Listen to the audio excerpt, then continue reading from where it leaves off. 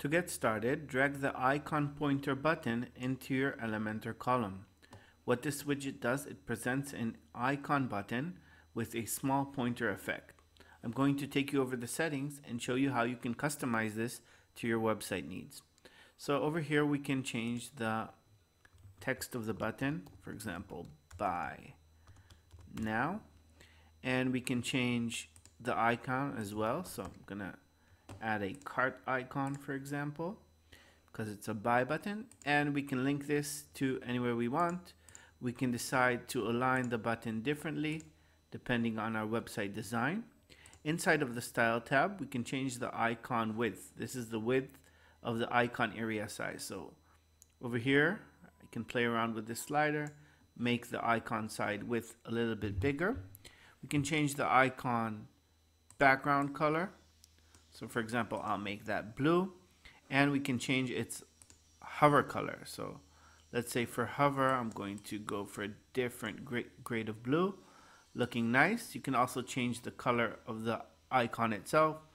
So for example, when we're hovering over it, I want it to be black. Looks good. Over here, we can add a rotation for the icon when we're hovering over the button. So I'm gonna make a small rotation over here. Let's say like 25 degrees, and you can see now it's sort of rotating once we hover over it. That's kind of cool, and you can leave this off if you don't like that. Icon size, we can make the icon a little bit bigger if we need to. So there you go. Button style, so over here we have typography. We can make our text a little bit bigger as well, and we can also change the font family and all of the other typography settings that you're usual to with Elementor Page Builder. Over here we can change the background color of the right side.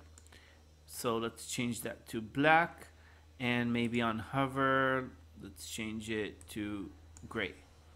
Awesome. Text color on hover, I'm not going to touch those.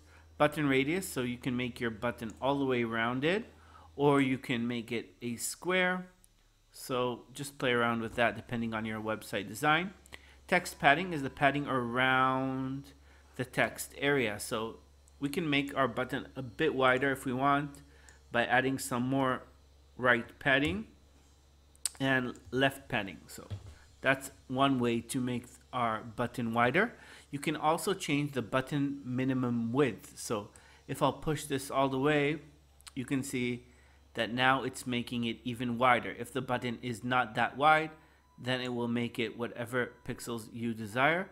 Awesome, so that looks pretty good. Over here we can also add a button border. So I'm just gonna add a solid border over here, and I'm just gonna give this, let's say, also a blue color so it fits our design over here. And you can also give a different border on hover, of course, if you want to. Inside of the pointer area, we can decide how big this pointer is.